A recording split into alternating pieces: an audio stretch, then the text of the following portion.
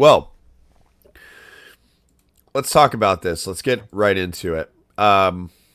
Episode 8, the season finale of season 2, The Queen Whoever Was. First thoughts. I mean, I Great name for actually the episode. yes, absolutely. And if you guys don't mind, I'd like to go first on my first thoughts on this one. Yeah. Yeah. I loved this episode. I actually so enjoyed it. I felt like it moved the plot forward more than many episodes in the entire season. But probably around 25 minutes in, when it cut to, I think it was Corlys getting ready to go off and sail, and I realized that they were pretty much doing what they had done on the Long Night episode in Winterfell, where they're just like, all right, this is going to be like every single character gets this moment before we see anything happen. And I was so pissed off. Like, probably 25 to 30 minutes into this episode, because I already knew that they were not going to show us any action at all. And, well, I guess we get a mud fight, but, you know, it wasn't a battle. So, with that being said, and that being the biggest criticism of the episode, so much cool Game of Thrones stuff happened in this, including a pretty cool, like, finale to Daemon's arc, which I think we all would have liked to have seen sooner, but the way that it did play out was really cool, and it was well done. You know, like, the character through and through could have been done better in probably 4 episodes to 5, where they could have told that story. But with kind of what Trent had said earlier in the season when we were talking about him needing to be kind of preoccupied until the end of this season, I feel like it was still a satisfying conclusion to his arc. And he's, I think, one of all of our favorite characters. Yeah, I mean, he had quite the journey in Harrenhal this season. And I think they wrapped it up in a very nice bow. I liked how it all ended and kind of where he got to at the end of his own personal journey there. Yeah, I agree. It was satisfying. And I like the way that he got there. We'll talk about that more in depth when we get to that scene. Yes. Huge scene. I have a lot of, like, kind of echo a lot of the same thoughts as Chris. I actually, and I know a lot of people have had this take, but I think that this episode would have acted better as a season opener, and the previous episode would have acted better as a finale, with the last shot being Rhaenyra and the 3 dragons. Yeah. And Vhagar turning away. That still just hit so hard that, like, that being kind of the way that the season ended would have just been so epic that even if there wasn't any kind of conflict that we got to see, I think people would have been a little bit more like I am excited for next season, but I think I'm very excited for next season. It just didn't leave off on this, like, epic moment, right? Like, well, I don't even think that it needed to lead off on an epic moment. I think if the penultimate had a little more something, like, I know that we got the dragon pit and everything, but it didn't seem like there were any pieces taken off the board here, with the exception of Rhaenys earlier in the season, which was probably the best episode of the season. Now, I agree with you. I think this was a fantastic episode of Game of Thrones or House of the Dragon. It just did not hit well for a season finale. This felt like it should have had another 1 to 2 more episodes. I don't know why they did it for 8. Season 1 had 10 episodes. This one only went with 8. I mean, the especially episodes, with all the filler that we got. They were longer, I think. But with all the filler that we got in episodes 5 and 6 specifically, I was just like, man, there's so many other things that you could have focused on to move this along. But ultimately, I think the show is a very, very good show. It's going in the right direction. And I think after everything is said and done, we'll look back on this season a lot more fondly than being in the moment right now, just because we have that urge to see what happens next. And we know it's going to be 2 years before season 3. Yeah. It's like And the it's end of confirmed- Across the Spider-Verse, where it really leaves you blue-balled, wanting more, and it's like, Oh, oh, I don't God. know when we're going to see the third one. I guess I had to it'll forget happen when it about that happens. ending, honestly. I'm mad that you just brought that back up. I had blocked that out successfully, so I don't have to be having longing. Yeah.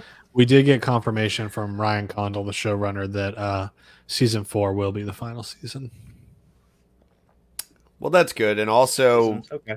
we did get that nice teaser for A Night of the Seven Kingdoms at the beginning of this finale. I think that'll come I don't out know next anything year. about that. It did say 2025. I don't know anything about that though. What's the plot of it? It follows Sir Duncan the Tall and Egg, which Yeah. I don't know if I know Oh. who Egg is. I don't know if I want to. I know who Egg is Like- as well. Yeah, Yeah. I'm sure they'll reveal that in like the first couple episodes. But Yeah. there are a lot of people online that absolutely hated this, but they're not making the distinguishing factor that they hate it as a finale, not as an episode. People are just dogging on it. It was a fantastic episode. There were Yeah. People so are many hating on it? awesome things. Oh yeah, dude. It's getting Yeah. a lot of hate. It Pe- got people describe it review as bomb. like a 76-minute trailer for season 3. which is kind of funny. I mean, it kind of Yeah. is, but it should not be getting. It You're got not totally worse wrong. reviews than the season finale of Game of Thrones, and it doesn't deserve that. Someone Getting said- review I don't know about What- all that. Someone said in our comments, what came first, the Duncan or the egg? bomb. Good question. Kind of jumping back to that for a second. I've read the Night of the Seven Kingdoms short stories with Duncan Egg, and they are awesome. And I'm very excited for it's set 100 years prior to Daenerys and 100 years after House of the Dragons. I read a So- synopsis of like what it's about, and it sounds fun. Yeah, no, it'll be there's be some kind of adventures in the Game of Thrones universe that'll be Yeah, It'll be Which would be nice pretty to also have something to hold us over in that like middle year between seasons of House of the Yes. Dragon. Yes, because I'll tell you right now, like I'm like frustratedly awaiting the next season. Like I'm not I know. happy about They left I'm so frustrated much. with HBO. They knew after the first season. Like I don't understand why you have to wait for it to come out and greenlight it. Like you're not gonna make a season of House of the Dragon like you did in the first season and then not finish it. Just fucking greenlight it, write it, and get those fuckers on camera. Like it does not make sense. And plus Get the 'em in. actors want to get on with their lives at a certain point, you know? No, you're not allowed to leave. It needs to It's be funny, Kit Harington Stranger came Things out. style, where you're just like you're gonna spend all the way until your mid 30s filming this show. As you're gonna start when you're like 9, and by the time you're 34, you're allowed to leave. And then we're bringing you back for a legacy show. I was gonna say, Kit Harrington came out and says he doesn't watch House of the Dragon and he doesn't know if he'll ever watch Game of Thrones again. Weren't I they don't- going to do a Jon blame Snow him. show at some point? They were going to, but they didn't find the story compelling enough. How is it not compelling enough? They never. They never In finished fa- the prophecy. In fairness, I didn't need any kind of continuation. I mean, how are you going to get a threat Game of bigger Thrones than what he story. experiences? How are you going to get a threat bigger than what he experiences in Game of Thrones with the Bran White could become a Walkers? threat. That would be cool. But then it's He- not a Jon Snow show. It's a continuation of Game of Thrones. I'm sure George has That's- limitations on what you can do. I mean, that would be the point of it, though. The continuation of Game of Thrones, one way or the other. I'd George love just to finished see- talking books. The main enemy for the Jon Snow show is the Dothraki horde in the open field, and Jon has to Jon must face them. The White Walker Dothrakis? All the No, just the normal Dothrakis. Oh, okay. Robert Baratheon's greatest enemy. All right, let's get into the highlights of this episode. Chris, I know you went through and made some notes, so I'll let you kind of take us through this. Yeah. So let's start with Thailand. The one action sequence of this of this film or of this episode. And we're not going to necessarily stay in order here, but we'll just kind of talk about all the pieces. So maybe you guys want to talk about all the green pieces first, and then we'll talk all the blacks. You meant Okay. Timon, right? Or Tygor? Oh yeah, I was like, Tyrod. wait, I know I got his name right. Yeah, Tyrod was one of the things that she Tyrod called was him. one. She Yeah. called him Tyrod and Tywin, which I Yep. was like, oh, that's like his like great grandson's name or something. Mm. a nice little nod. And I forget what the other one was. I just want to say I loved everything about this. Me too. Hated that it was in the finale. This felt Me like too. a classic I know. mid-season story arc. If this had been in did. episode 5, we would have been eating this up. Yeah, Yeah. And I It's fun to still be back enjoyed in it. Essos. Yes. Essos is definitely Strange land. It's a different it- land. Yeah, really though. I mean, especially when she makes the joke later, kind of jumping ahead a little bit, but when she's like, "We'll feast upon the flesh. Have you ever feasted upon the flesh of your enemies?" And he's like, "No, and I would not." And she's like, "I'm just messing with you." like you would insult Yes, my my lord. house. It was just, that was like a really fun world building. It kind of gave a little bit more character to the Lannisters, which we haven't seen a ton of. You know, outside of them kind of being kind of puppets in the High Yeah, Council. I like it. I think Mhm. it kind of is going to start to show us how the Lannisters build their house up to, what we see in, post Robert's Rebellion. I did want to ask you something because we touched on the fact that this felt like a middle of the season kind of story arc. Are we concerned with Ryan Condal being able to piece all of these specific scenes and story arcs together in the right way? Because the pacing just felt so off in this season. Everything, the sum of all of its part is a little bit less than everything individually because all the acting and the story that's going on is phenomenal. Mm-hmm. I feel like the only complaint we have is like specific pacing complaints, like Damon being in somewhere for too long, or it not ending, it feeling like it kind of ends on a low note. Yeah, That I kind get of thing. that. I think that what we have to look forward to, though, is the bulk of the story at this point. You know, Lucerys' death, Rhaenys' death, these are all kind of preambles to the true dance. I think once Daemon is fully engaged, once Aemond is fully engaged, once Daeron comes from Old Town, from Old Town. We Once got a glimpse of his dragon in this too. Mm-hmm. I know that was nice. It's like Bright, sparkling blue dragon. you know, we pretty much had anticipated we would not see anything about him for the rest of the season, and Mhm. they gave us a little nod, which is nice. But I think- mean, if nothing else, next season is going to be an absolute bloodbath. yes, It's I only think doing 4 seasons. Better be. I think there's going to be a lot of bloodshed, and I truthfully don't know how long this war goes on, so there is a possibility of it being not like a 1 year kind of thing. Mm-hmm. Do you think the war Well- extends into season 4, or do you think they're going to be like kind of I think wrapping it does. things up? Yeah, I don't wrapping know- things up like early season 4, maybe. Yeah, I- yeah. I think there might- season to the 4. end. I think there's a second stage to the war, if I'm being honest. Oh, there now probably that, is. now that we saw where Aegon Mhm. goes, you know, I Yeah. think there's a potential for And some where kind of- Rhaenyra ends up through the vision in the Weirwood tree. yes, But exactly. we'll get to that. I thought this was so funny with Thailand and how she requests that she says, I want you to have my children, or I want to have children with you. Yeah, Mm. And then she says, with her wives. I was There are like, many wives. he was so relieved. He's like, "How many do you I have?" said, "Oh Lord, have mercy." How many wives do you have? Wife, 2 wife, 3 wife. Good Lord, the Lord is tempted. looked- I gotta get out of here. he looked pretty shook when the next time we see him, when he's like standing At on bow of the ship. bow of the ship. I wonder how many wives he had to It was a rough night. Dude, honestly, comport with.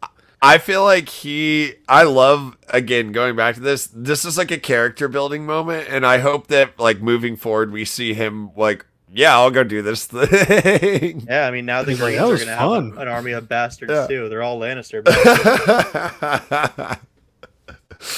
Oh, that's funny. All right, so that is Tyland Lannister. He does get down in the mud pit with Admiral I love the Shirako mud pit scene. Lohar. Dude, that was a great fight. That felt, Fun. it was, you know what it brought you back to and why it was cool was it made you think of Jaime Lannister in the mud. Mhm. Yeah. It had Jaime Lannister vibes. So There was another Jamie Lannister vibe in this episode with Otto being locked. Yes. It looked like a wagon. Some people are saying a dungeon.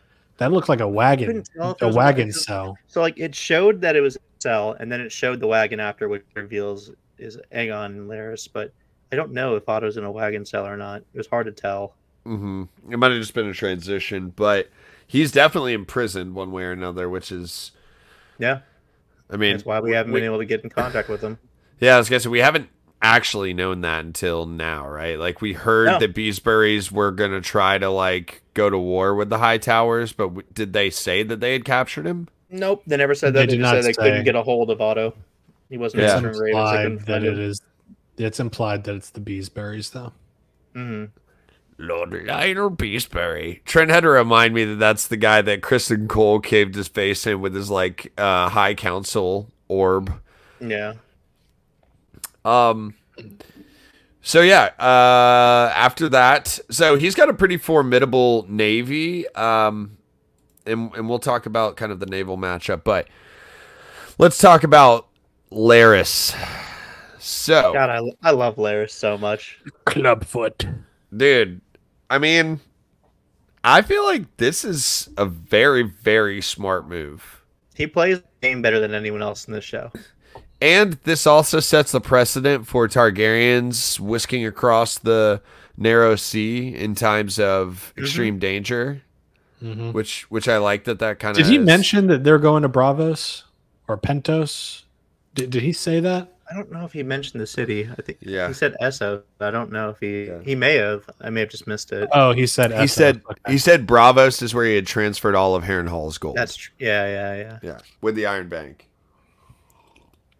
Yeah, it would. I mean, It would be really interesting to see something similar to Danny getting the Dothraki army and coming back to King's Landing, and Aegon doing something similar after Rhaenyra. Get Is some kind of probably- mercenary army to come back with him. And you'd assume that at this point, when he does come back, that most of the dragons are gone, Mhm.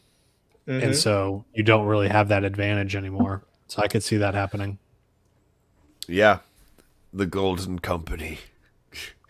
Wouldn't that be crazy if Rhaenyra loses the throne after all the dragons just die? That would be crazy. We'll see. Yeah. I believe that all the dragons are not wiped out in this war, though, because they talk about the continued breeding of them and how stunted they become eventually. Mm. Did you guys notice the line that Aegon says when Laris is trying to convince him to go, and he's just like kind of despondent and depressed, and he's like, "What is left for me?" He's like, Oh "Did my they tell you God. that my cock is gone? Yeah. It exploded like a sausage on the fire." And I was just imagining, like, you know, when you're grilling sausages and like it gets hot, Yeah. and it just starts Just at the splitting seam, apart. Oh my god, I would have begged for death. That was Overdose me on the milk of the poppy, please. that was Yeah, graphic. that's tough. I feel bad for him now.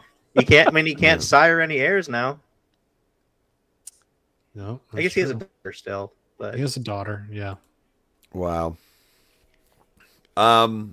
Okay, so you know, at the end of this episode, after their conversation, they do it does show that they do go to Bravos. Or at least they're like en route somewhere. I don't know if it necessarily showed Bravos, but they're going to it's- Essos. yeah.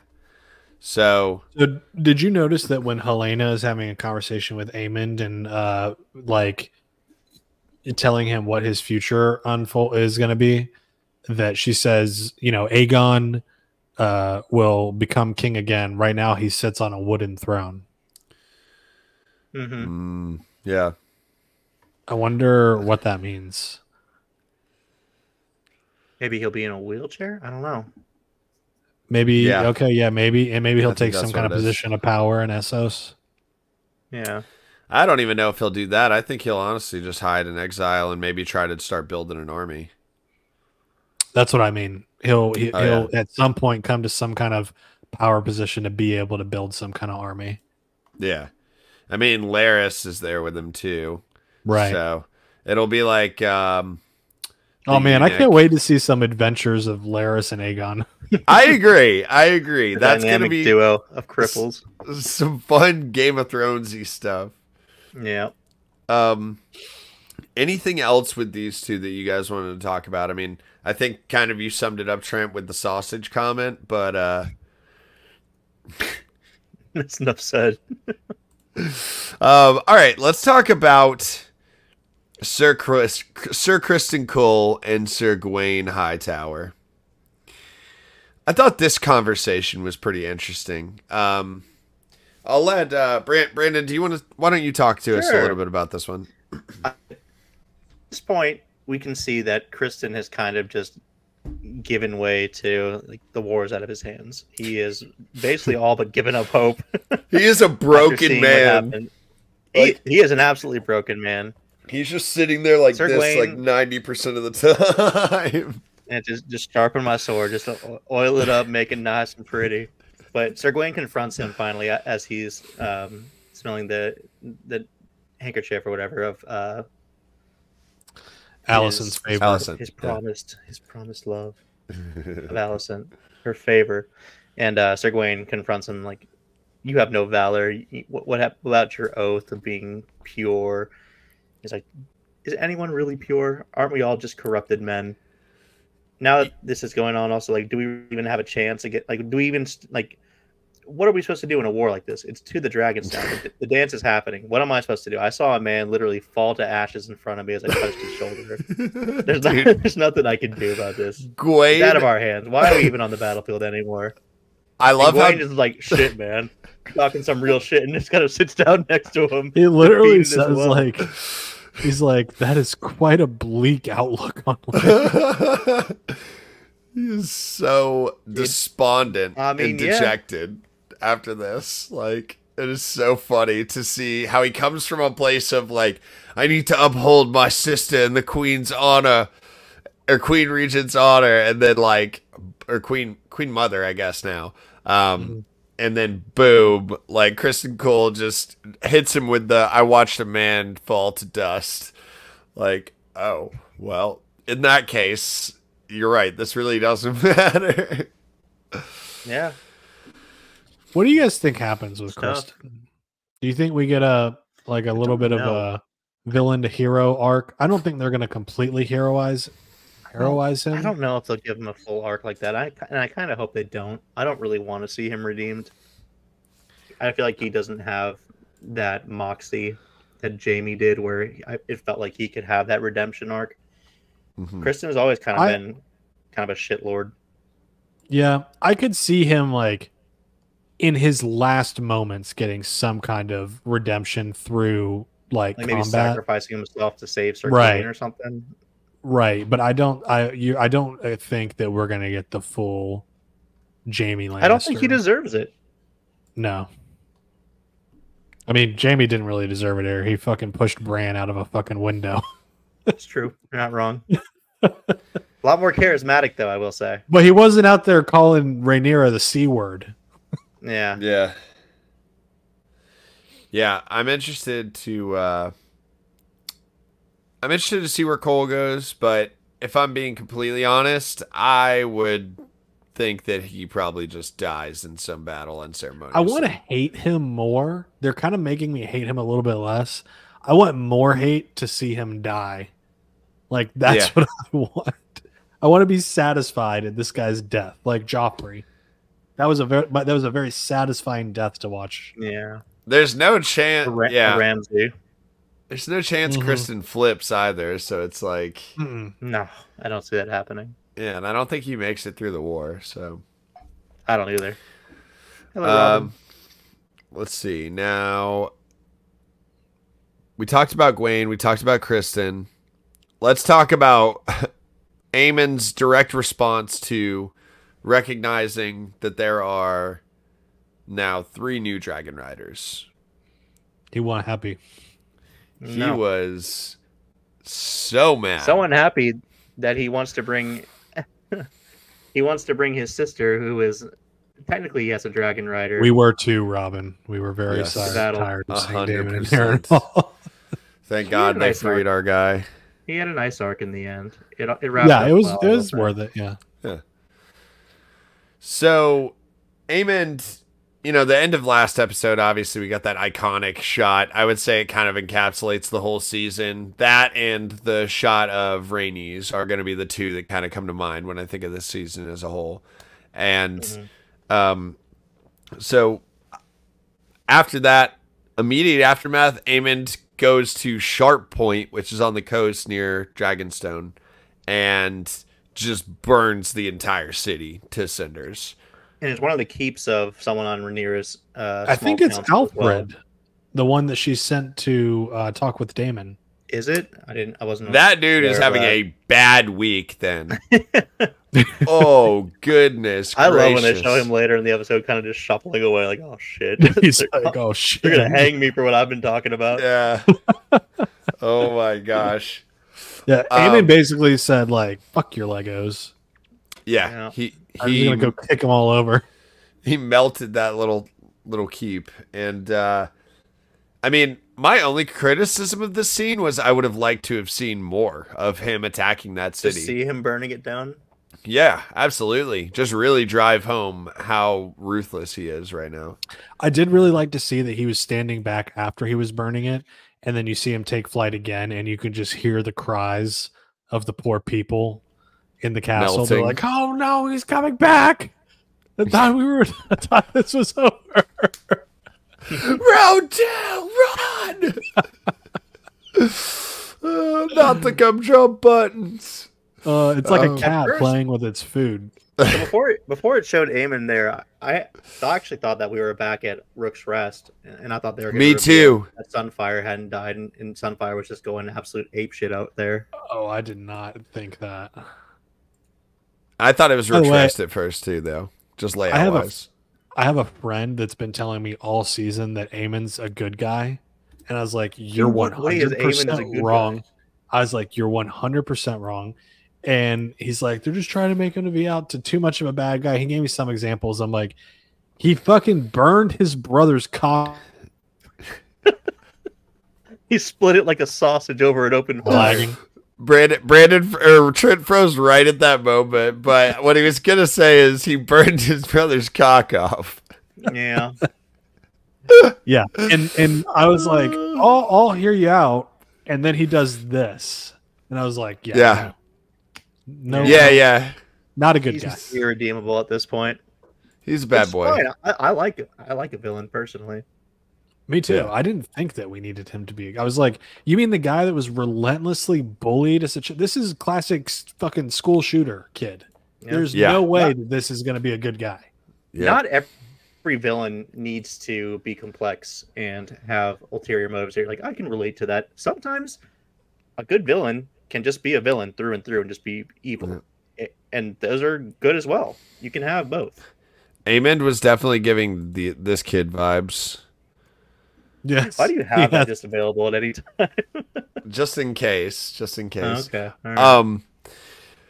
Well, we're not going to talk too much about Rhaenyra yet, but I will note that because of Aemon doing this, she is forced to reconcile with the fact that her having more Dragon Riders is absolutely not going to stop Aemon from just melting people. Wreaking havoc. And if across the she, land. yeah, so it's either kill him, kill his dragons, kill all of the other dragons on the other side, kill all of the other Targaryens on the other side, or be wiped out. There is no middle ground, which we kind of have been alluding to, but yet again, another reminder to Rhaenyra, you need to just go to war. And Aemond understands that too, which is why he's trying to get Helena to ride on her dragon Dreamfire, because he tells Alicent, he's like, listen, this isn't just about us losing the crown. We are all gonna fucking die here if we don't do something. They're gonna come and toast us. They've got 7 of those sons of a bitches. I mean, the Greens are in trouble right now. There are a lot of dragon riders on the black side, and one of the dragon riders for the Greens doesn't really even want to necessarily be a dragon rider. 7 and with an 8th one at the end, right? That's number 8, or is that number 7? Yeah. Sheep Stealer. So you've got Cyrax, Caraxes, Sea Smoke, Vermithor, Vermax, Silverwing, and then Sheep Stealer. Is there one I'm missing? Oh, and then Bela's dragon. Yeah, and What Bela's was Bela's dragon's name? I can find out. Give me 1 second. Yeah, I'm not so sure. they've got after Rhaena gets Sheep Stealer, they've got 8 dragons. Moon Dancer, yeah. So 8. Wow. That's pretty Yeah, good. Compared to 8 versus Vhagar and Darren's dragon. Yeah, and Helena, if she decides to get on and help fight, which it doesn't seem like she is willing to. Actually, they're gonna get Ulf's dragon too. I've got a lot to say about Ulf. I wasn't on the Okay. I know that you were very down on Ulf last episode, and he's kind of showing his true colors here as well. So all my homies hate Ulf. My homies don't fuck with Ulf. All right, well, we'll get into Ulf soon. Let's make sure that we've covered. All right, so we've got, last but not least, we're going to jump to Alicent talking with Rhaenyra.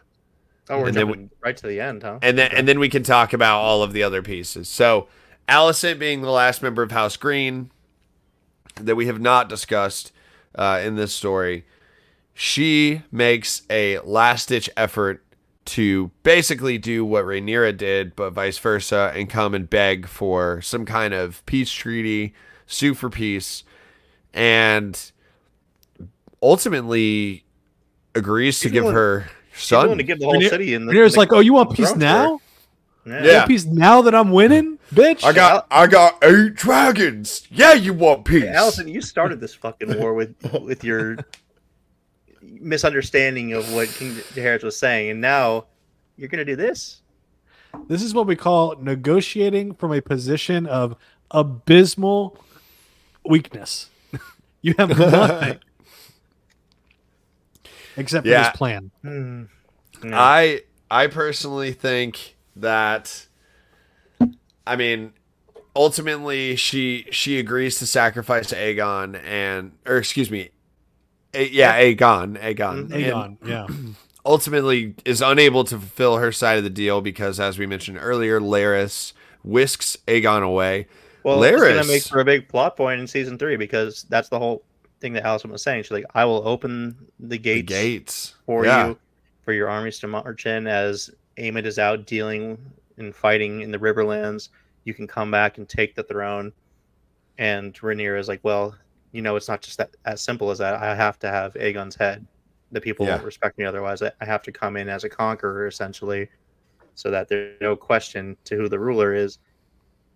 And after some thinking, Alicent comes to the conclusion, yeah, that is the only way. And now that we know that Aegon's being whisked away by Larys to Essos, what's going to happen when Rhaenyra gets there, if they actually go through with this plan?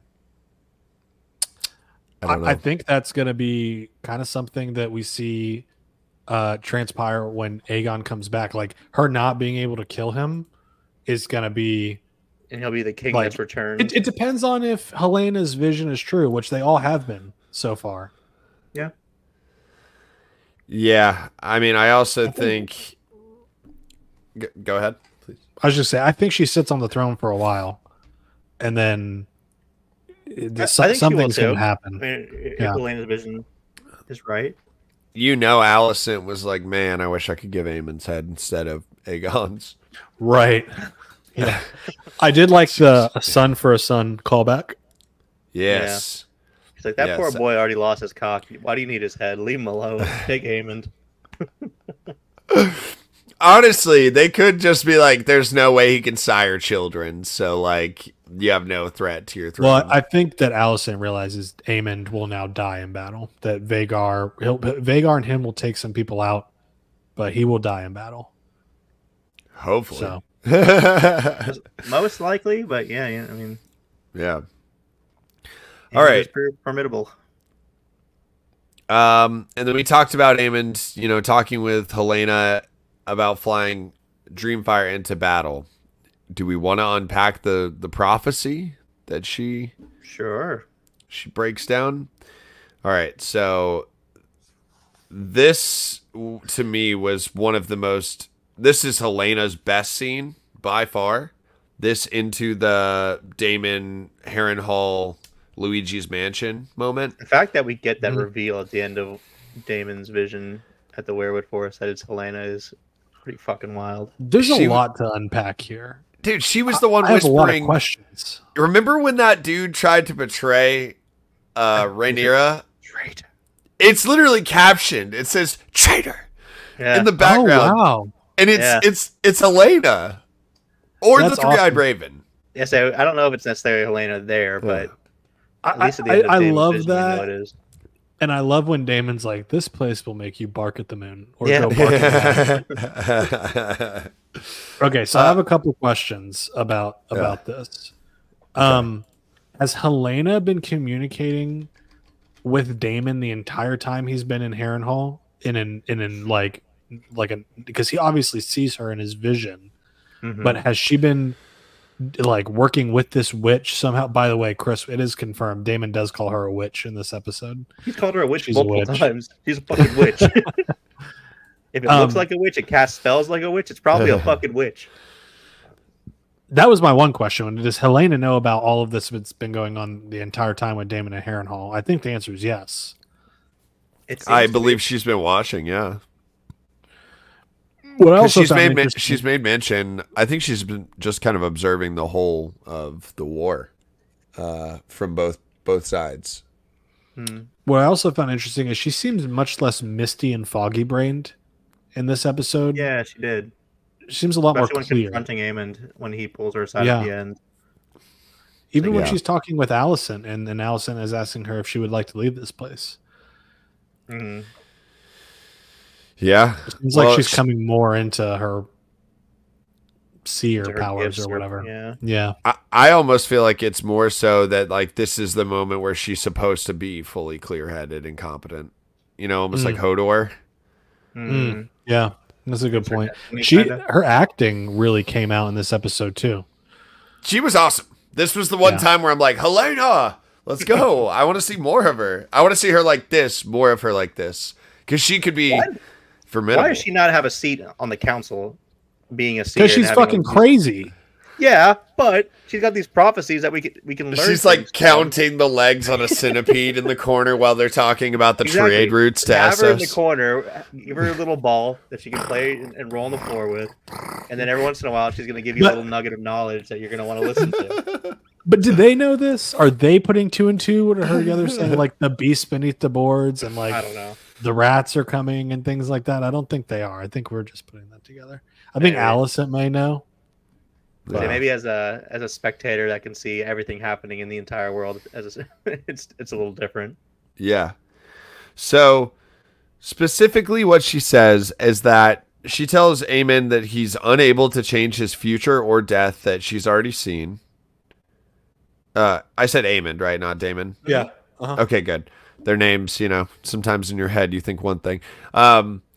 Okay, so she also says that, like you had mentioned, Aegon will be king again and sit on a wooden throne, while Aemond will die and be swallowed up in the God's Eye. Mm-hmm. You know what I think the God's Eye is? And I think, Chris, you know what it is. I do. But I'm just going to give you my theory. I have no knowledge officially of what this is.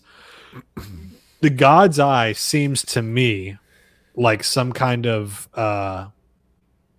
whirlpool, like that like there's some kind of battle over water, and he either gets sucked into like some kind of water spout or whirlpool, And the only reason I think that is just because we get that vision of Damon drowning. I could see both of them dying. I could see both of them fighting and dying in that manner.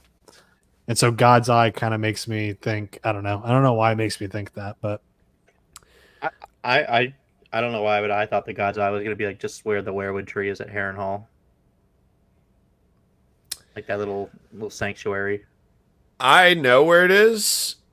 I'm not going to say anything because I don't want to spoil anything, but what I'll tell you what I thought it was before I verified that I was correct. That's unrelated. Was remember when old Nan used to tell stories to Bran in Game of Thrones, and she talks about how like some people think that there's like she like references White Walkers, and she's like, and some people think we live on top of the giant eye of a god, and like if he ever blinks, he'll destroy the world.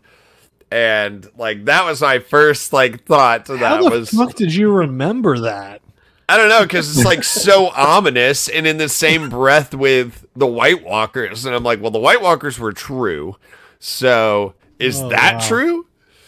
Is this world actually just inside of Cabin in the Woods, and it's the ancients, and they could just destroy all of Essos and Westeros? I also find it interesting that they're having characters literally tell us when people are dying. Like Helena is telling us Aemon's going to die at this place. The witch Allison is telling Daemon, you will die in this place. Now, there's a lot open to interpretation. How soon is that going to happen? What are the circumstances of that going to be? But yeah, they're just straight up telling us these characters are going to die. Yeah, I mean, like, I personally think that, you know, it's going to be... I don't know, y'all. I feel like we all know who's going to be fighting and where. You know, like, I don't want to, like... setting it up pretty well. Yeah, I don't want to beat around the bush, but, like... Yeah, it's like kind of like the same with the more minor characters that, like, Ulf and Hugh. They kept focusing on them a lot. Obviously, they're going to have a big role to play. Alan, Adam, same with them. Yeah. And then by the end of this season, surprise, they all now have a higher rank in whatever they were doing, and they have a much larger part of the story to play. Yeah, absolutely. Like, I feel like they've been setting all these things up pretty like well, and it's not like trying to fool you for the most part. Yeah. Well, so you heard it here, folks. Brandon thinks that the God's Eye is near the werewood tree at Harrenhal, and Trent thinks that Daemon and Aemond, Vhagar, and Caraxes, that's Daemon's dragon, right? Yeah. Will all be felled over some type of body of water or whirlpool, and both end up drowning. It just says swallows, so that's what makes me think that. What else could you be swallowed by? My thought was the sky at first, no lie, like swallowed by the God's Eye, like thinking of like a gigantic, you know, blue vastness. Yeah. But either way, yeah, I think both of those are pretty apt. Now let's talk about some of House Black like a dark age. We need to talk about Ulf. Let's talk about Ulf. What's that show? We don't talk about Bruno or whatever, that song. We don't talk about Ulf. Yeah, we don't talk about Ulf here. What an idiot, dude. Like, he gets raised up and then he's acting like a total dick. I know. Everyone. Why does he not understand? Like, after Jace confronts him. Ulf is the classic friend that you bring that, like, I'm not saying this personally happened to me, but like goes to somebody's house that has like really nice shit and doesn't know how to act. That is who Ulf is. I also just want to say, I was saying this last week before we got more confirmation that Ulf is a total douchebag. Ulf is Mundungus Fletcher from Harry Potter. He is going to get one of these guys killed out of cowardice. In Harry Potter, Mundungus Fletcher is one of the 6 people that takes Polyjuice Potion to transport Harry Potter from Privet Drive to the Burrow. Mad Eye Moody is all of the Order of the Phoenix. Each are attached to one specific person that's drinking this potion. Hagrid's with Harry. Mad Eye is with Mundungus because Mundungus is a fucking liability. Voldemort shows up, and at the first fucking sight of Voldemort, Mundungus apparates out of there, distracts Mad Eye, and Mad Eye Moody, one of the greatest Aurors to ever live, is fucking dead at the beginning of the Deathly Hallows. That is what Ulf is going to do. Ulf is going to see Vagar and Aemond and shit his fucking pants and run away or try and turn to the other side, and he's going to get people fucking killed. Who do you think he's going to get killed, out of curiosity, if you had to put some money on someone? Adam or Who's the Hugh? Deadpool? I would hate it if it was somebody really important. Like I'd be Jace. kind of pissed if it was If you. Jace dies from Ulf, I am going to cackle. That would be horrible, dude. Like, that would be the most Game of Thrones way to write it. It's like Jace falls trying to save Ulf, and Ulf flees and also dies. You know who I could Or see it Ulf being leaves and if they don't. cloaks on him. Oh, that You know I how, actually was kind of concerned about the flip. Mm-hmm. Yeah, I could see if that doesn't happen, he's going to try and flip sides because he's not going to. I feel like he thinks, especially with the scene with Jace, where he's comparing himself to him like they're equals. You know, Mhm. he's like, "Oh yeah, you and me, Dragon Riders," and Jace is just like, "I want to fucking kill this guy." But I could see it being Bela, and then Jace comes in and kills Ulf. Hmm. Who I knows? hope he doesn't get anyone killed. But I I'm feel just like he's pissed. going I to. gotta wait another fucking season to see what happens with I this. feel like this fucking next season we definitely imbecile. need to start a Deadpool also and kind of predict who's going to be dying. Yeah, there should be a good amount of deaths. Mundungus Fletcher is absolutely going to enable some deaths, confirmed. Let's see, who else we got? I think Trent's frozen. We didn't get too here. much Hugh, which is disappointing because I like Hugh a lot, but he was kind I of do too. overlooked this Yeah. episode. It's because he's like a normal dude who can actually not be a jackass, and they had to highlight how annoying Ulf was. I wonder if we'll get some problems with Hugh and his sense of honor because he is very taken aback when Rhaenyra talks about the plans of how all the other the Hightower hosts and whatever other banners have been raised for the Greens. They have to. I Go forget the burn the words. cities, right? Yeah, I forget the word she uses, but she's basically saying we have to take them out. And he's like, but Mhm. they're innocent. And I'm wondering if that will come back and kind of be a hindrance. Didn't I could she see say? that. Didn't she say we must break the will of our enemy? Something Yeah. along those lines. Something Yeah. like- something like Also, that. furthering Jace's concern with having these lowborns being raised up in their ranks, essentially, when Rhaenyra leaves to go to Harrenhal after all this time, finally, she decides to take him with her, which I think really rubbed Jace the wrong way. I'm glad that she took Adam. Adam needed some flight. Geez, I can't speak. He needed his flight hours. He needed to log some hours. And honestly, people needed to see that Sea Smoke has a rider again. I thought that was fine because number one, Jace needs to realize his place, that he is the heir and he can't be off gallivanting, putting himself at risk. He needs It's to be true, but more of the he also- person that can. He also sees the other side of it, where House Green doesn't seem to mind at all. They're just going out and joining battles willy-nilly. Yeah. Yeah. That is true. I think he's better used for the situations like, well, he wasn't used in this way. He went off on his own, but claiming the twins Yeah. for Rhaenyra, Yeah, that was good. which I loved that scene that we get with the stock. Yeah, North remembers. it didn't go Oh, so yeah. well from the last time like we saw them. No. clash the twins. No, it's not. It's a little bit different. Yeah, thank God.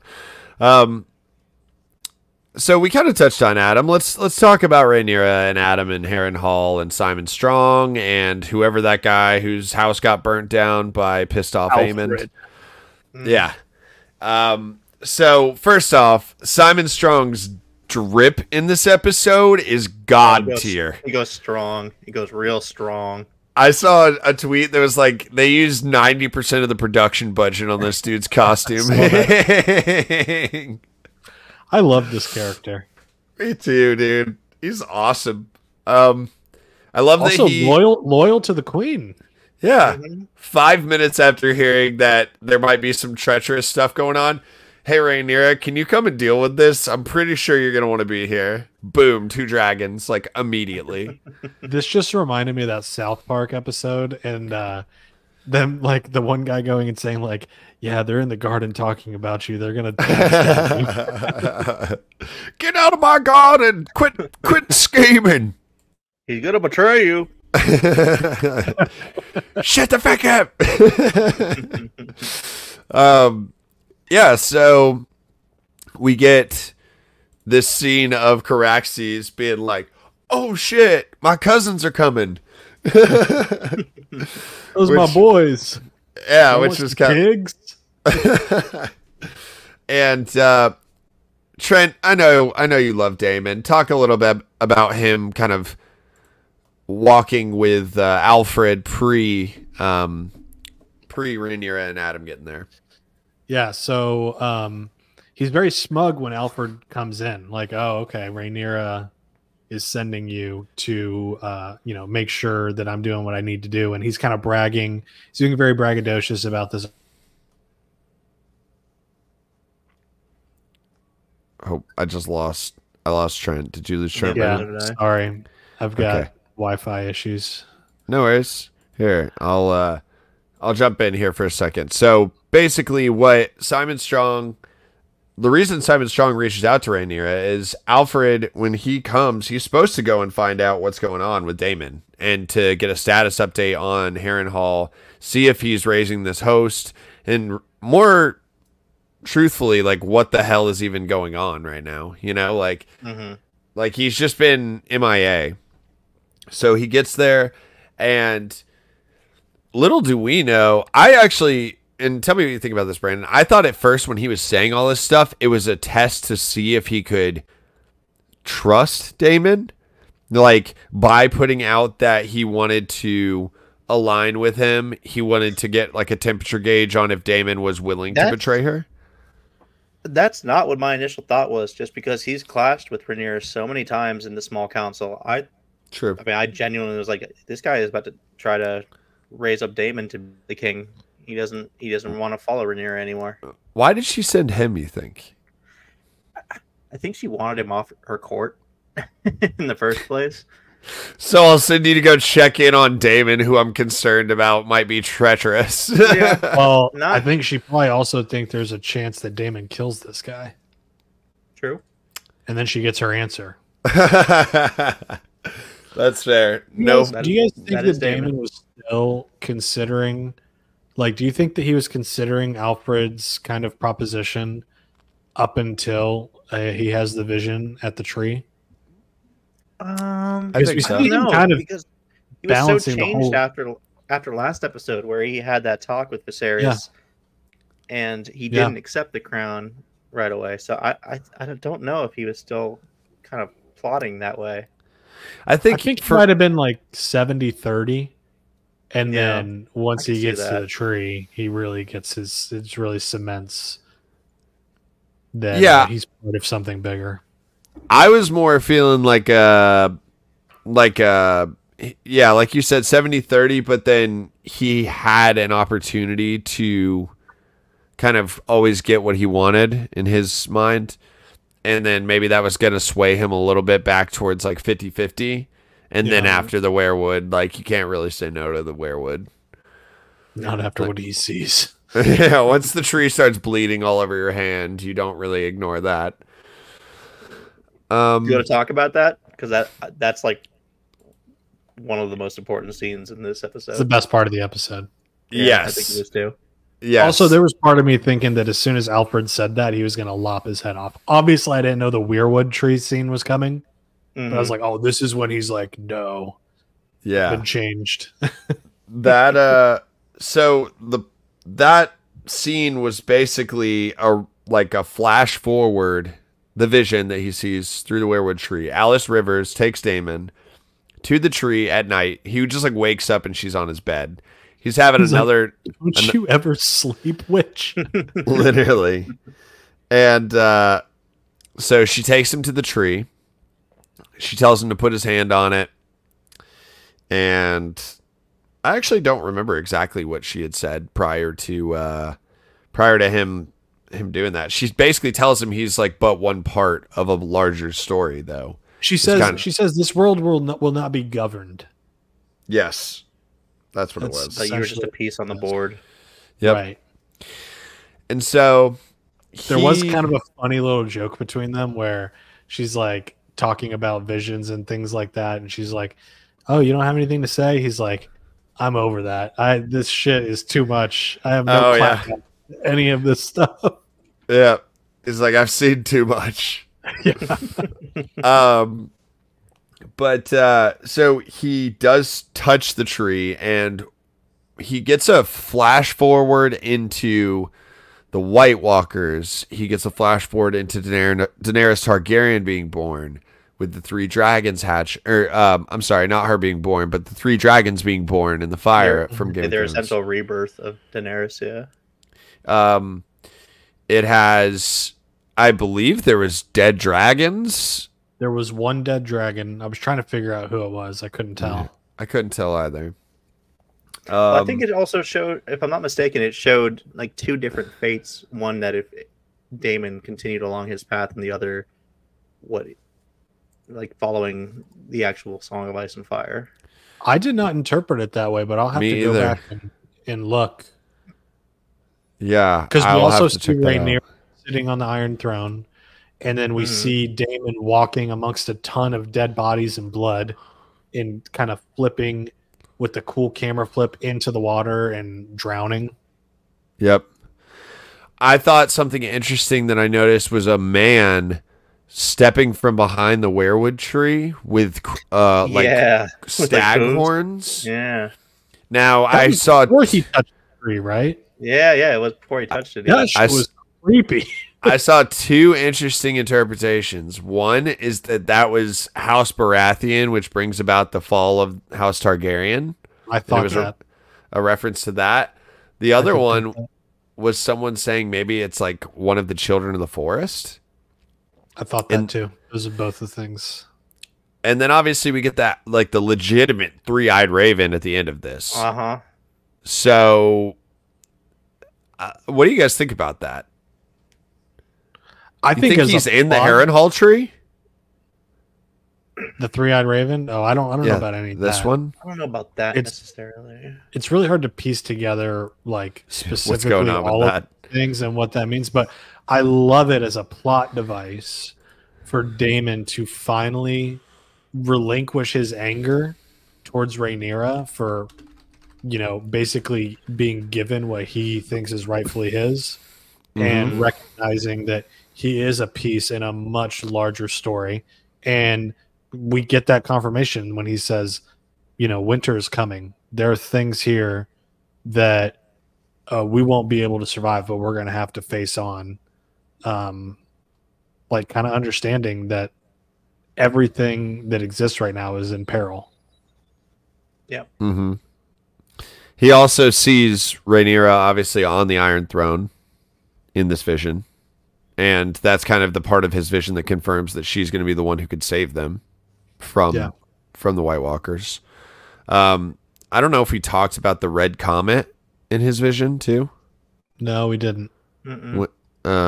The princess that was promised, prophecy. But I mean, this was crazy. This was a crazy ass scene. I felt like this, absolutely, there was so much to unpack in this. Oh my god. Yeah. Sorry, I'm just kind of reading a recap of all these because I only watched it one time. So now that I'm looking at each individual still, it is definitely the dragon that's dead is one that we know. I mean, that One makes that- sense. One that we're very aware of. So if you go back and Yeah. watch it, you'll probably be able to identify it. I'll have to rewatch it then because I've only seen it once also. Yeah. But I just think that this turning point for Daemon was awesome. We get a little bit of Game of Thrones magic in there. We also get, finally Daemon is able to leave Harrenhal. I also really liked seeing Harrenhal fully occupied with a host. Yeah, that army is huge. That army is bussin', bro. That thing is They've got gigantic. a ton of pigs. So I many love pigs. Seeing like all the tents outside of Harrenhal too, just littered out there. Yeah. Can I say something real quick about all these visions and connecting to Game of Thrones? How do we feel about that? I think that it's just kind of like I liked it as a use of a plot device, but they keep going back to this, and I'm like, I'm okay nobody with it. what happened at the end of that show. And you're teasing us with like Danny, like, oh, I remember Danny at the Dragons. And then but like that doesn't bring up good memories. Yeah. I Not mean, wrong. I think they need to lean away from that. yeah, I think at this point, you know, Damon having that vision, anything else, like no one else really needs to have visions outside of Helena. So like what else do they really need to tie into Game of Thrones and A Song of Ice and Fire, you know? I think this is all you need. I think that like Rhaenyra passing it, like Viserys passing it down to Rhaenyra, her passing it down to Jacaerys, and then Daemon now understanding this. Those were all plot devices to motivate these characters. Mm-hmm. And I think that's all we need. I don't think we need any more of the Song of Ice and Fire. I agree. And if anything, the only other things I would be interested in is like the Three-Eyed Raven, but not related, not how he relates to the White Walkers. I completely forgot that that was a Targaryen bastard, the Three-Eyed Raven. Yeah. Brandon Rivers. And he's in the Riverlands. So maybe he is in the frickin' tree. I feel like there's a dude inside that tree who's got stag horns. He hasn't been born yet, though. I honestly don't know. You're probably right. The timelines of Game of Thrones are like arguably as convoluted as our own. Well, the hard thing is it's hard to go check the timelines because I don't want to spoil anything for the Yeah. show. I know. Yeah, don't Google what the God's Eye is. I won't. sure it'll spoil it. Yeah. But anything, so let's talk about this actual like moment between Daemon and Rhaenyra, which was one of the most satisfying scenes. That was hot. That was that. Tension. I saw this thing that's like a man can literally never be as hot as this, and it's like Daemon kneeling to Rhaenyra in like two different scenes in the show, and I'm like, honestly, yeah, like Daemon goes hard in the paint for Rhaenyra in this episode. Like his speech was awesome. It was. And I loved their little conversation where she's like, don't try ever to leave me again. Don't ever try and leave me or leave me again at your own peril. And he's like, I would not. I have tried. Yeah, that was cute. That was a sweet little moment between the two of them. And like you said, Sir Alfred in the back going, gulp. How to run. Yeah, dude, that was funny. I feel like you just pardoned that guy, sent him to the watch. Yeah. He was trying to do what's best for the realm. He was like, Rhaenyra, she's out here doing crazy shit. Yeah. Just letting all this stuff happen. Also, that dude like doesn't have a keep or any kind of people left anymore because they all got melted. So, like that dude's just kind of probably vibing. And I liked her little kind of connect with. Well, all right, we're done with the Werewoods. We're into Rhaenyra Landing. I liked when she walked up and Simon Strong was like so hype about her being there, and then when everything like worked out well, he's literally like jumping up and down and clapping and shit. I'm like, so my guy. I'm like, let's go. His little background quips and noises, like in the last episode when Daemon is like, who is Daemon confronting? But Simon Strong's just like, oh my. He reminds me of 3PO. Yes. All right, so but besides that, let's get back to the oceans. Speaking of the God's Eye, Corlys Velaryon and his bastard son Alan. This is another excellent scene in my opinion. What are the bastards in that area his last name called? Do we know? I don't Hull, know. They just Alan call of them- Hull. Oh, But Hull is Yeah. a place though. That's not like their last name. It's not like Rivers or Snow. And also, you're only given the bastard name if you're recognized by your father as a bastard. So they don't have like if the bastard name of Dragonstone or of Driftmark is C, these guys aren't going to have that because he doesn't officially recognize them. I did not So- know that. Yeah. Actually, I don't know if Hull's a place though. Did they go there in Game of Thrones? Another podcast I listened to was saying that like it's Adam of Hull, as in like of the place Hull. Maybe Hull is like a Flea Bottom of Driftmark, or something like that. I don't know. Word. Okay. Because a lot of them are named. So a lot of the bastards are named either regionally or after their profession. So Hugh Hammer is a bastard. Alan of Hull is a sailor. And Adam is also of Hull, but like you said, they could be in the same spot. All of that to say, Alan gets his moment. I was not expecting him to pop off in this way. I mean, it shows that after all this time of being ignored and seeing his father essentially just raise his other children, walk by him on the streets, buying meat, going to the castle, that resentment, it builds, and now he wants to help him after he's lost his heirs, after he's lost his wife, after all this. Now it's my time? No, fuck off. I loved totally him understand it. bringing up that he will literally see him march his actual son through the streets. Yeah. That was just kind of a powerful moment. It's crazy because from the dynamic between Adam and Alan has never really spoken much about their father. Between the two of them, he doesn't say a lot about him. Whereas Adam has very much been like, I wish he would recognize us, like wanting to have that relationship. So you kind of, it makes you feel like maybe Alan doesn't have this negative perception towards his father that Adam does. And then when he comes out with this, it's like, oh yeah, no, this dude fucking hates him. Yeah, that was a shocker. I was surprised by that.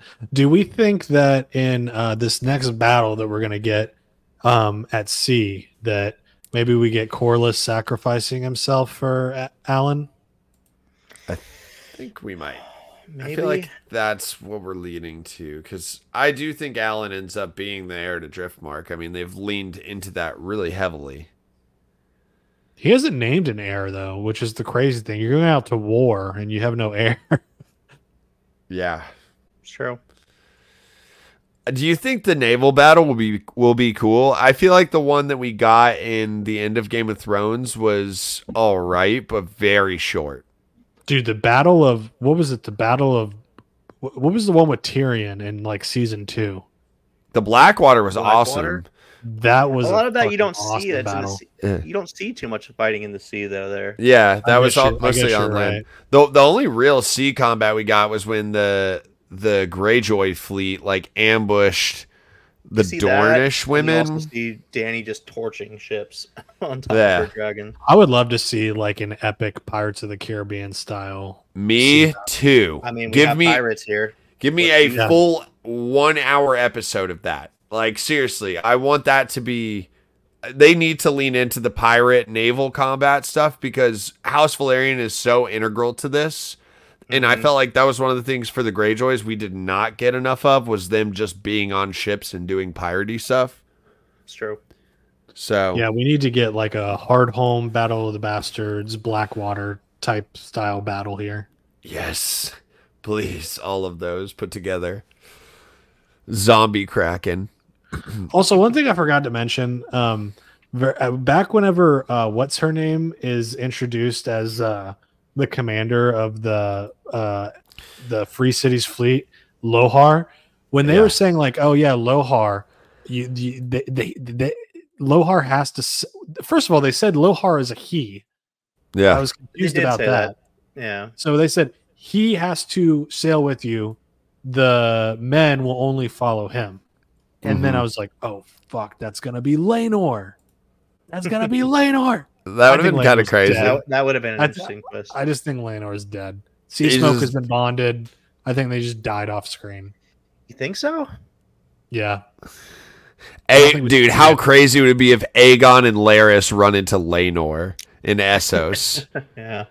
They're all just I vibing could see- out. I actually could see that happening. Yeah. I don't know. I don't know the intricacies of like Trent The can't get show- past Laenor is not allowed to be alive if Sea Smoke rebonds, is Right. what Trent thinks. yeah. That's where I'm at. And I can respect that, but honestly, Well, I'm George not. has said that, but he's I don't- also said that the show has its own canon. Yes, Yeah. I was gonna say I don't want to get too attached to like how dragons bond because then if one happens, I'm gonna just be like taken out of it. But also, George, finish the fucking books. Yes, I'm not listening to a single thing George says. Yeah, until- you're not allowed to make the rules anymore. It's our universe now. Okay, so yeah, Corlys, Alan, that's gonna be awesome. Alan is his first mate now, on his ship, and he kind of tells him like, "All right, I need you to like actually inspire the men. You're like very distant." That's kind of how that whole fight started. And then Corlys's dumbass says, "I'm trying to help you." Nah, dog, don't say that. Oh, now you want to help. Don't say that. Yeah.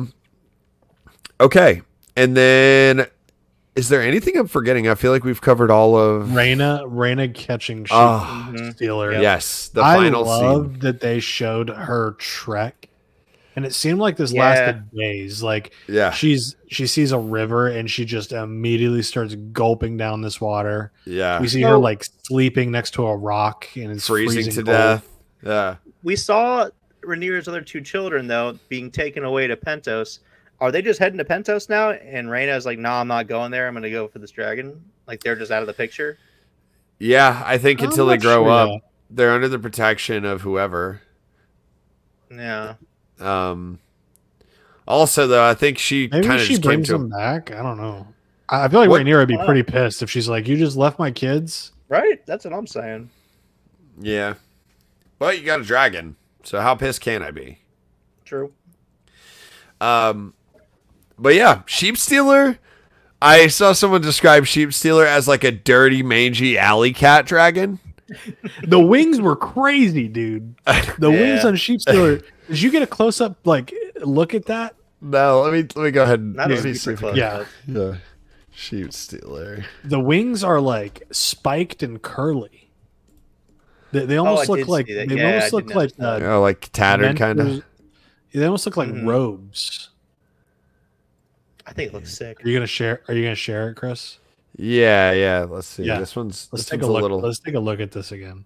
digitally altered just to make it Take a little brighter. look. But This one here. let's see. So yeah. Yeah, look at those wings. Those are so cool. Mm-hmm. Oh God, what have I done? There I we love go. the variation of dragons that they have in this show, too. I They do did a agree. Very They good job. very distinct, and yeah, I mean, I know that's kind of blurry because it was kind of like an over-the-shoulder shot. You can see Um, it. But yeah, I think as far as this dragon goes, this one looks like he's on crack, and I'm here for it. I definitely want to see him. Rhaena immediately flies back to Dragonstone with this to Or does she go to Rhaenyra? the Vale? I don't know. I To guess at Lady this point she Aaron. doesn't- At this point, she doesn't really have a reason to go back, I guess. I mean, I guess she could just go pick up Rhaenyra's kids and just be like, "Yeah, we're going back to the Vale. I got this dragon here now." Yeah. At the same Yeah, time, though, 'cause- does she want to offer that service to Lady Aaron now, since she was kind of a bitch to her? Does she want to offer it to Rhaenyra? That's She was yeah, kind I of think pissed that- that Rhaenyra was sending her out there because she didn't have a dragon. yeah, but Hmm. I think her sister kind of talked her off that hill. I was like, listen, this is something. Especially that- when she saw the eggs and that she was Yeah. entrusting her with those dragon eggs. Yeah. Well, And then the last thing, I don't think we missed anything else. Oh yeah, we talked about Otto. mm-hmm. Yeah, and then Daron, obviously. The final scene that we should address is all of the Yeah. armies marching, which was This freaking is a awesome. cool scene. This is a cool Like, scene. Like, and it plays all of their scores. So when you I see love them, hearing the Reigns of Castamere come on when the Lannisters, yes, from Casterly Rock, and then we also get. I think they show the Northmen again. They show the North Yeah, they show crossing the twins. Yeah. And They show then Damon, the Harrenhal host, which Uh-huh. is the Riverlands, and then we also see Corlys and his fleet, and then the fleet from Triarchy. Essos. Yes. Yeah. And then we get the High Towers marching with Daron's dragon flying above them. Yes. What is the army they're going to send to fight that host? I don't know. Are they just going to fight him with Well, dragons? I would think that you just send a dragon to burn that host because you have Darren's dragon who has just taken wing, like he is brand new at this. Mm-hmm. Send out freaking sea smoke and just torch Darren's dragon then. Send Ulf. Don't send Silverwing. Yeah. Get I Ulf would out love there. for Ulf to fall off his fucking dragon. That's what I would. He's going to end up doing something heroic, I feel like. No, I will. I will eat my maybe. hat if he does that. Dude, Game of Thrones has a way of making fools into heroes and heroes Sure. into fools. It's very true. But yeah, I just loved like all of the different all the different scores for each house playing, all the different armies, their different colors, the different dragons that were escorting them. That scene was freaking epic, and that's like I can't wait for the next season, but it's also one of the most frustrating parts of this whole episode. It's was so how hyped frustrating. it was. It's so hype. It's setting up all the pieces for next season. It really does feel like an opening to like the next season because I you're setting swear up to everything God, that's about to happen. Yeah.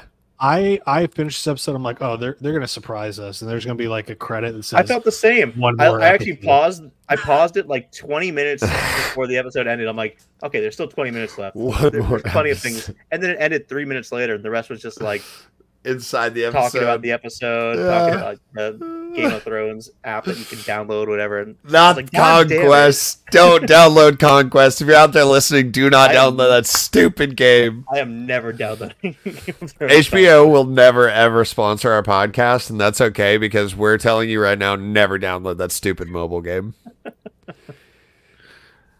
All right. Well, great breakdown overall. Amazing show. Like one of the Yeah. best shows out there. We can have our criticisms and complaints, but it's just great to have Game of Thrones again. It's top tier TV. It is. It is For sure. Can't wait to cover. Let's see, what's the next great show we're going to cover? Maybe the HBO. What's it called? The Dune show. Oh yeah. Dune Prophecy or The Penguin. Penguin. Oh, the Yes, Penguin. We comes should out do soon. week by week the Penguin. I'm looking forward to that one, dude. I really like. They said that takes place and directly connects to the next Batman movie. Hell yes. Yep. Give me Clayface in live Sick. action. yeah. All right. Well, if you had any questions or further thoughts on this episode, if there's anything that we didn't touch on or any gaping issues that you had with something that we said, drop us a comment or hit us on Instagram or Twitter in our DMs and let us know, and we'll try to rectify that for you. And we very much appreciate all of you tuning in week to week for the House of the Dragon coverage we've been doing. It's been pretty sick covering this and kind of getting some traction on YouTube. So we really appreciate all the support out there. And we look forward to, obviously, look forward to the next season. I mean, looking forward to it is kind of understating it at this Little point. blue balled over here. Yeah. Boys, anything else y'all want to say? I think we've said enough. Thank you for dealing with my shitty Wi-Fi today. It's nice It's not to okay. be on that end every once in a while. All right. Well, Geek Peakers, are going to go ahead and climb down off the summit of the Geek Peak, and we will see you here next week. Peace. Later.